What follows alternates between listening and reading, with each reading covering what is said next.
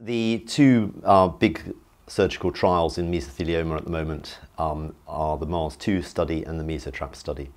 So the MARS-2 study is asking the question as to whether pleurectomy decortication may confer a survival advantage for patients with mesothelioma or not. And essentially, having done a pilot study which recruited initially 66 patients and was shown to be in effect doable and with a good safety record, we've now moved on to a full study. The chief investigator is Eric Lim in the Royal Brompton Hospital, and there are multiple centres around the UK involved.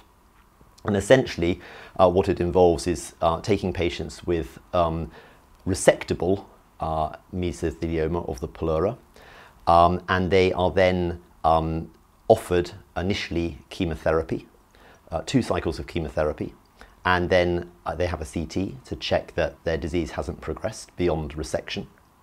And they, if all is well at that stage, they then get randomized either to having the operation or not having the operation.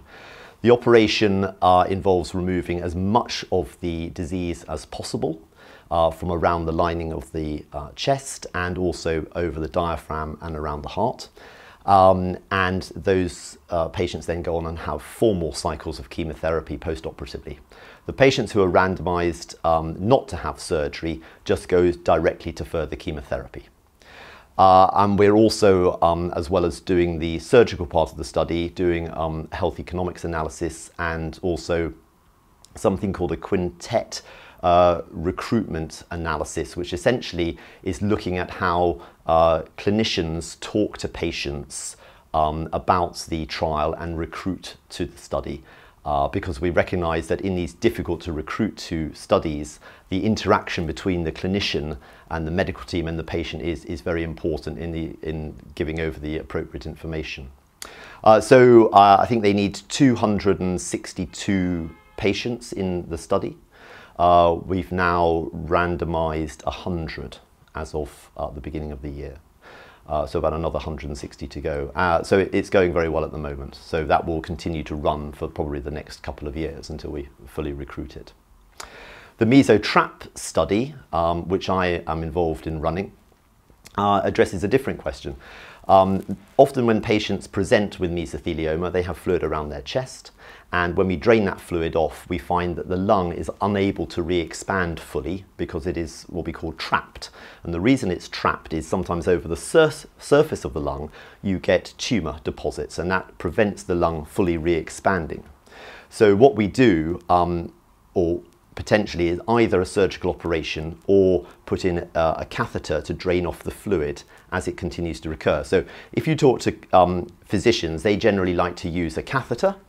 If you talk to surgeons, they say, no, we should go in and do an operation and peel off all the tumour around the lining of the lung to allow the lung to re-expand. So there's a split of opinion in the literature.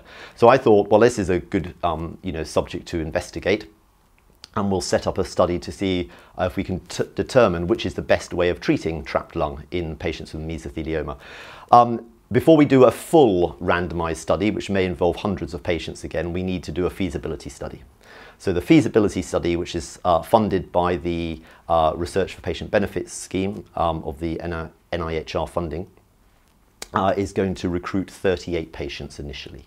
And we're going to see if we can randomise them either to having the catheter treatment or having the surgical treatment.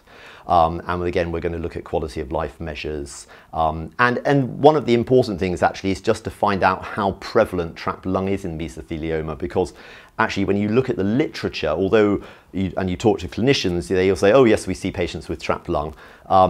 Actually, we don't have very good metrics on how common it is. So just finding out how common it is also an important thing. And we'll see, depending on the outcomes of the feasibility study, whether we can actually progress to a full study. So that again is in a relatively early stage of recruitment at the moment, recruiting from multiple sites across the country.